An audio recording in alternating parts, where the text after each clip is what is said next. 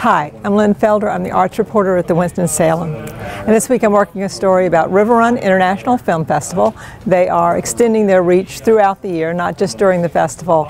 And they are starting a new series called RiverRun Retro. The first guest at RiverRun Retro will be Millie Perkins.